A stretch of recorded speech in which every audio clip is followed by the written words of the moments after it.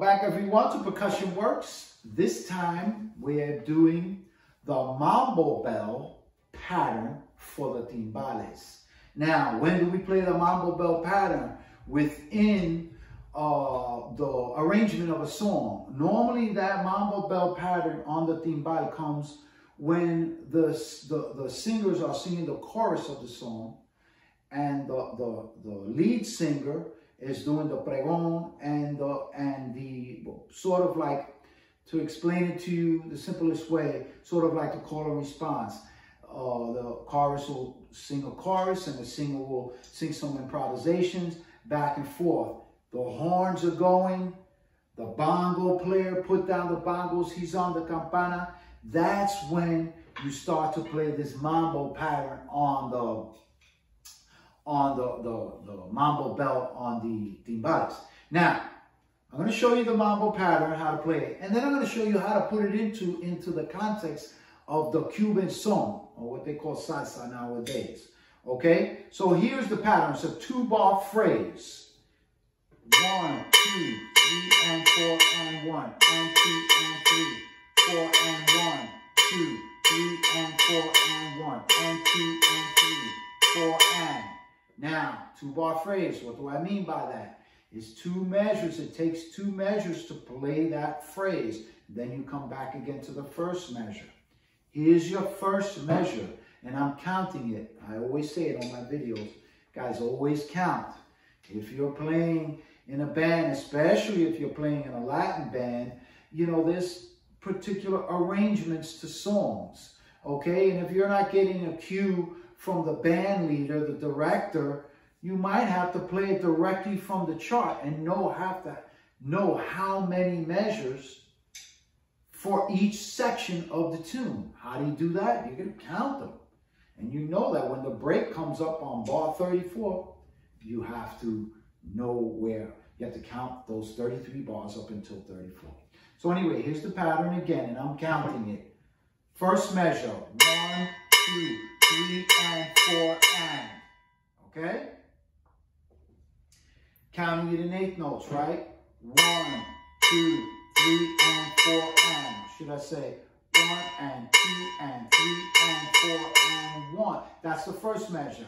Now, the second measure, you don't play the 1. Here's the first measure. 1, 2, 3, and 4, and 1, and 2, and 3, 4, and. Okay?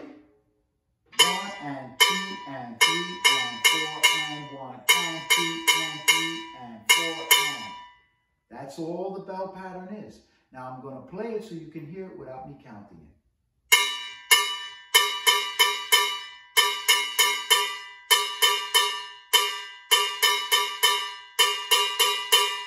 Okay? Sounds a little plain there, but with the whole band grooving, it'll sound a lot better. Now, you're going to notice that I'm going to do this with my hand. 1, 2, 3, and 4, and 1, and 2, and 3, 4, and 1, 2, 3, and 4, and 1. What that does is give you, it kind of locks you in. And what you're doing actually is what the conguero is doing. You're doing the tumbao. 1, and 2, and 3, and 4, and 1, and 2, and 3, and 4, and 1, and 2, and 3, and 4, and. Next time you see a salsa tune or something like that, or a Cuban Son tune, you'll notice that if you see the timbalero do that, you'll notice he's right in lock with the conga player playing his tumbao. So, here we go. I'm going to do it now with this. 1, 2, 3, 4.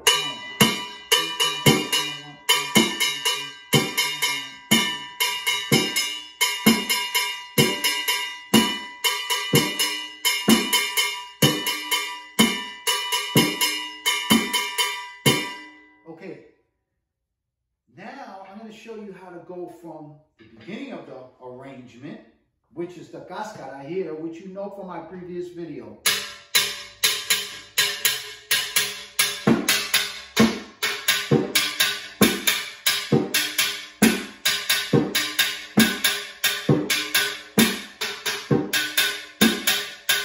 I'm going to go from there to here.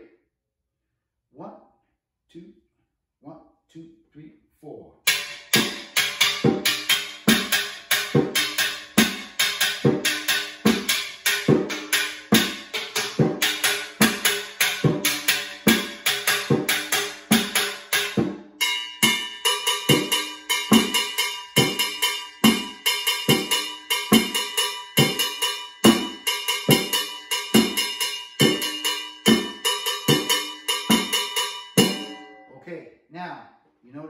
this going. That's how you go from the cascara to here. Okay? Of course, if you're counting, and you also have to go with the band and know when to come up. If you notice that I'm playing this pattern here. Some guys play it here. It all depends on the pitch that you want. I particularly like to play it here. In order to go with the bongocero when he's playing boom, boom, boom, right? He's playing the bongo pattern. And that pattern, I think that when I play the bell pattern here, it goes a little better with what he's doing on the bongo bell. Now, you can play it here too. Me, I prefer to play it here. Some guys will play it straight right in the middle. That's cool too.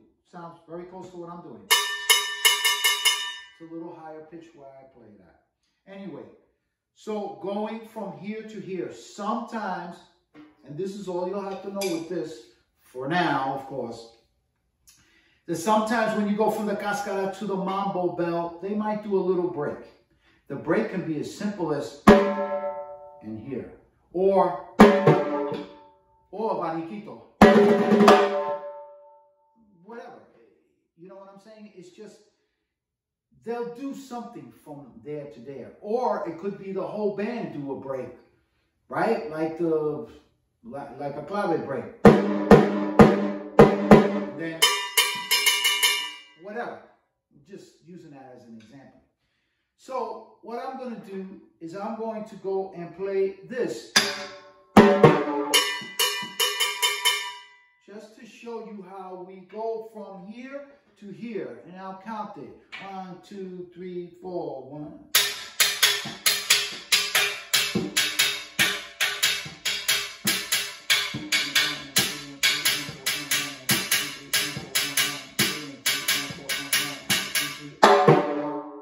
See what I did?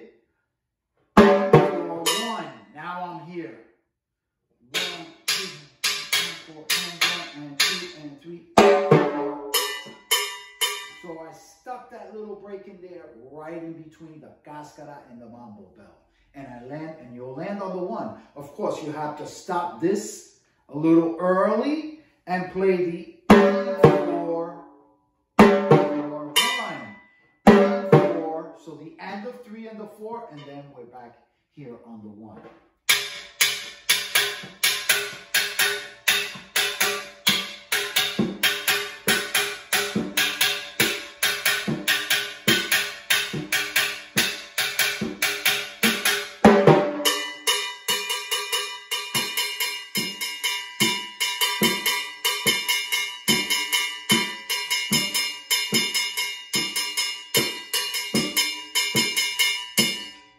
Okay, that's it. And it's pretty simple. Slow it down if you have to. Play it with a metronome, slow it down. Before we end this video, I'm going to show you one little trick that I was doing here that you'll see a lot of the great timbaleros playing. And of course, you know, I can go on and on and on and name the great timbaleros. Of course, you know, Tito Puente, El Rey, okay, Changuito's a phenomenal timbalero, Manny Oquendo.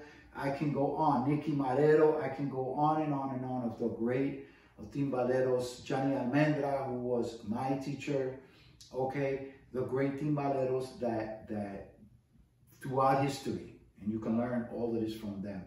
Anyway, there's a little trick that they do and was taught from my master, from my teacher, Johnny Almendra. You hold your stick here with your thumb right there, and then you can still do this. You gotta be careful not to hit the rim, but after a while you get used to it, and you don't hear it. Actually, with the whole band going, you won't hear it even if you hit it by mistake anyway. And that's a little trick that you can do that little pattern, that 2 and 4 pattern, and still have that your hand on the trigger per se, right? To use the stick to go back.